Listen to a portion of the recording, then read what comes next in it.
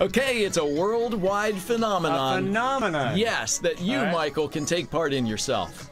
Thrill the World is what it's called. It brings people from across the planet together to complete one simultaneous synchronized dance of Michael Jackson's Thriller. I think I've heard of this. Yeah, it's great. You can take part or you just watch the dancers do it. It's Saturday afternoon in Seattle's Occidental Park. You will take part. I will. Don't you forget about me.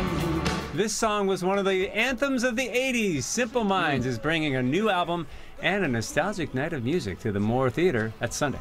My love.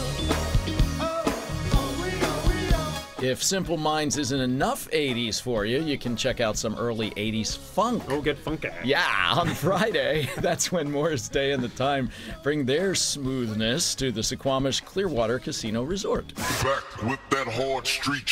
It's back for its 22nd year of ear-bursting music. Ow, that hurts. Night 2018 will feature some of the best house and trance producers from around the globe.